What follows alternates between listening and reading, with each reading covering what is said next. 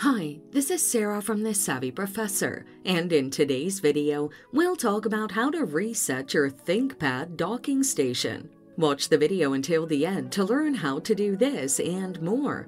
Here is a step-by-step process on how to do this. First, disconnect your computer and other peripheral devices like your monitor, keyboard, and mouse from your docking station. Proceed to unplug the power cord from your docking station, then find the power button on the docking station. Once done, press and hold it for about 15 to 30 seconds. If your docking station doesn't have a power button, unplug the power cord and wait for about 30 seconds. After that, plug the power cord back into your docking station.